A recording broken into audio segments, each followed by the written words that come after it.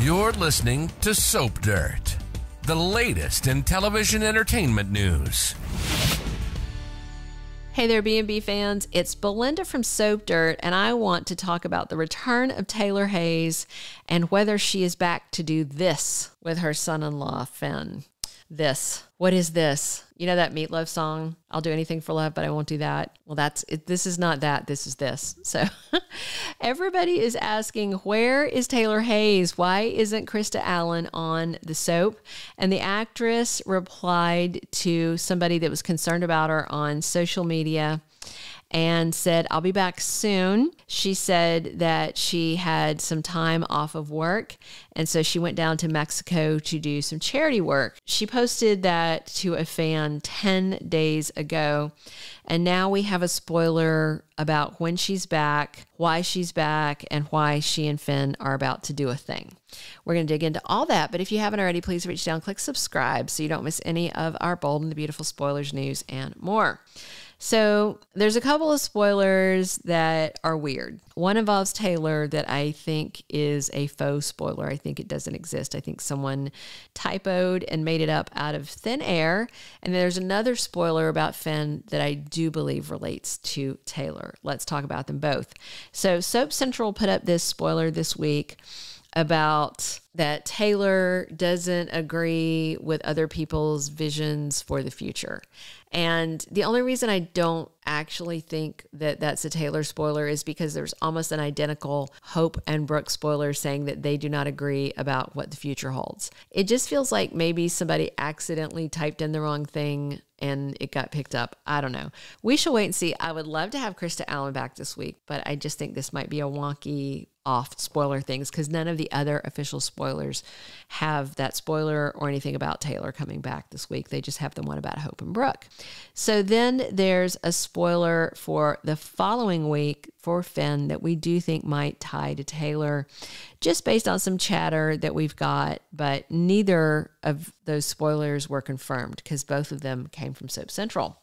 So the first was Taylor talks about the future and her vision of how the future goes. So that's weird. I still don't think that that is a legit thing. All right. And then the one for August 14th through 18th said Finn contacts someone surprising for help. Another version of the spoiler says that Finn contacts an unlikely person for help. And I mean, who else would be surprising that might actually help him out or give him some advice? His mother-in-law, Taylor, is a very, very good choice for a lot of reasons. First, remember Taylor and Finn did some deep bonding while Steffy was over in Rome. They were discussing Taylor's love life and the whole situation with Ridge and Brooke. So they were having a specific conversation about two people vying for the love of a third person and competing for them. So very informative for her son-in-law, right? Taylor is uniquely positioned to offer advice and counsel to Finn because she has been in this contentious triangle for decades. She knows it's not fun. She knows how it can be.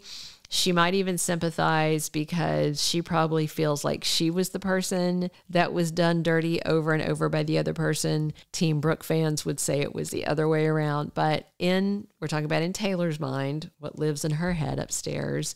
And she might see her as like the Finn character of this story and see Brooke as the Liam character of their story if they were comparing it. Also, Hope, Taylor is a therapist and a shrink. And so, the thing is, being a head shrinker to your son-in-law is unethical. So somebody had picked up this spoiler and run with it and said that Taylor was going to wind up being Finn's therapist. I file that under spoiler/rumor spoomer. I call it a spoomer. And I just don't think that she would do that. That would be highly unethical. But then again, she was also Thomas's therapist at one point, and we saw how well that went because he wound up kissing a mannequin. So hopefully she's not going to be Finn's therapist, or maybe Finn will have to go get a Steffy doll and make out with it. All right, let's hope that doesn't happen. But at any rate, I could still see Taylor being a good resource because she knows how Sheila can get under people's skin and get you to be friendly with her. You know, Sheila shot Taylor before. People thought she died. And then Sheila has shot Taylor's daughter, Steffy, and her son-in-law, Finn. And yet Taylor was still civil to her, especially after Sheila saved her life. Do you remember that scene where Sheila was up on the roof, and I think Taylor thought she was going to jump, and she went up there, and then Taylor kind of lost her balance and fell over, and then Sheila grabbed her, and Sheila pulled her up off the roof. That's the second life that she has saved adjacent to Steffy. She saved her mom by pulling her off the roof, and then she saved her daughter from drowning. So 2 lives saved. I mean, she's killed more people than that, but you know, at the same time, Taylor might be one of the few people in LA who can sympathize and say, I see why you're grateful to her. I get it. I totally get it. I also see why my daughter's upset, but she's one of the few people that might not just be tearing him a new one at the mention of his biological mother. So Taylor is a big Finn fan also, and she would much rather see Steffy with him than with Waffle Boy Liam, which is where B&B feels like they're headed, which is making a lot of people cringe. So we'll have to see. But we have one more thing to talk about with Taylor and Finn.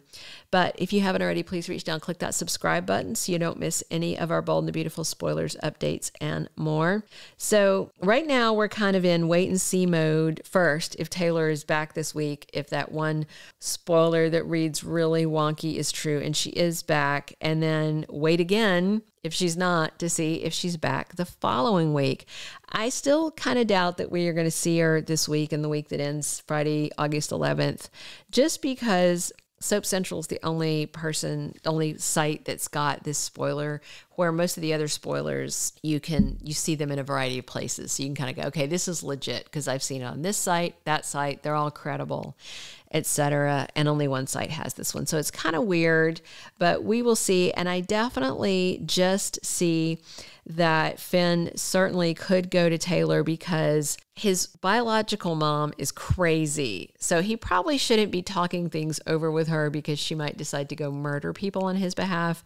And then he can't talk to his adoptive mom because she's furious about him talking to his biological mom. So another mother figure in his life is his mother-in-law, Taylor Hayes. So we shall see if they turn to each other to talk. Be sure and drop your comments on where you think these storylines are going, and come back soon for more Bold and Beautiful spoilers, casting news, and more. Thank you for listening.